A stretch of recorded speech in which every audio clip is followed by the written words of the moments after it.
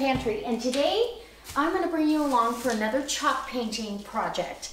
This is a side table. I had it at the old house, and it was tall enough to go next to the tall bed that it was next to. So, and it's black. It's an inexpensive. It was less than $100, but it's solid wood, and I want to make sure that I use this. I don't want to go buy new, so I'm going to chalk paint it. I've taken the hardware off, and I've got the drawers out, and I'm going to do this linen because it's going in my bedroom as a table for storage, and it will add to the furniture that's in there.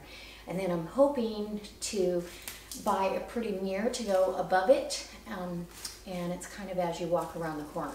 So that being said, I know a lot of you asked for how I distress this, so I'm going to fast forward through the painting process, but I'll bring you back so you can see how I distress.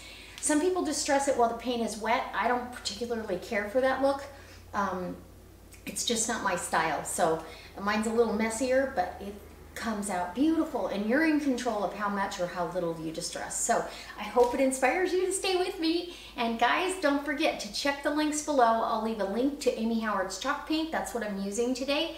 And I'm gonna be doing this the linen color, just like I did the living room furniture that I repainted.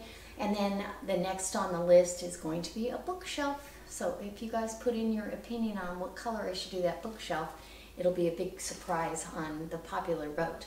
So I'm going to do the drawers up here on the counter, and I get these little supports to get them up off the ground so you have plenty of room. I've also taken this and I put it on one of my jar box lids, which I'm going to be selling a bunch of my jars and jar boxes. So I thought, ooh, I could use those. I've got them all stacked and ready to put on a sale site, a Facebook sale site. So if you're near me and you need canning jars and jar boxes, they're for sale. You can get a hold of me. My link to any of my information to get a hold of me is down below. So if you have questions about the chalk painting, about Thrive, becoming a consultant in the month of November, my gosh, you should jump on board because the Black Friday sale is coming up towards the end of the month, and yeah, you're going to be getting some deep discounts.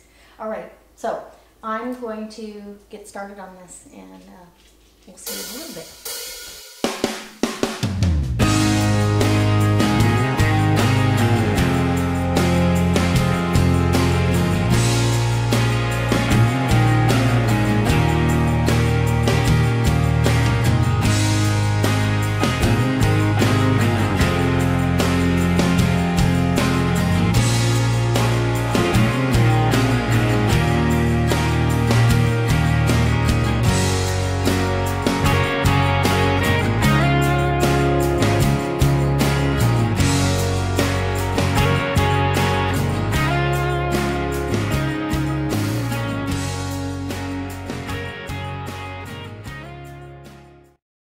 So a lot of you ask if I would do a video showing how I distress the furniture.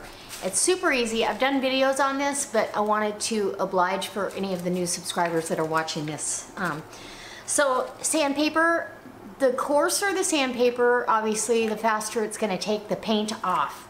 And you're going to go around the edges that would be natural wear. So, and the amount of distressing is totally up to you. Now I want to bring this down to bare wood, so I have to get past that black paint too. And oh yeah, I like it. You're still going to see a black edge, which will look good with the furniture that's in my room already. And in some areas, I'm going to go all the way down. So you can use a paper towel to kind of see how far you're going. And see, okay, now we have some black, but I'm going to go a little bit further and get through that down to wood. Oh yeah, I like that. I've even seen people take a power sander and sand that way. I don't really want that look. I think that's what they did on my hutch, because it's deep into the wood grain. Okay, so here's the finished little chest of drawers. and I think it came out darling, and it goes just fine with that furniture as well. So I love it.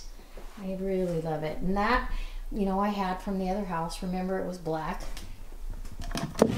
I painted the inside of the drawers. Everything is nice.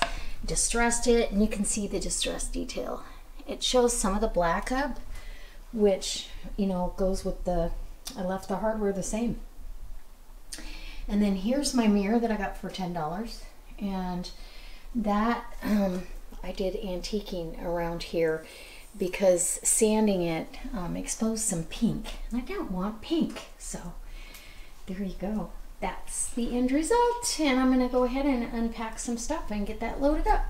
So guys, I hope this inspires you to take a piece of furniture that maybe doesn't fit in with anything else you have and see what you can do. I mean, I feel like this fits in perfectly with my farmhouse distressed bedroom set, and I've got two pieces that aren't the same, but I love them both, and I really like having a mirror here. The dresser that I have is a really tall dresser. It's like my height. So there's no way to have a mirror for me to see. But I like having a mirror in the bedroom, even though I've got mirrors on the vanity. I needed something, so if I need to check the back of my hair or something like that. So I love this. I'm anxious. I've got a whole box full of stuff that needs to go in here, and I'll get some more unpacking done. So guys, if you want to see some more organizing and what I'm doing to downsize what I have, let me know in the description box below. I'll be happy to share. All right, guys, I can't wait to see you for the next delicious recipe. I've got some holiday stuff coming up, so if you want to see some of that, let me know. It's going to be holidays for 1 or 2 people.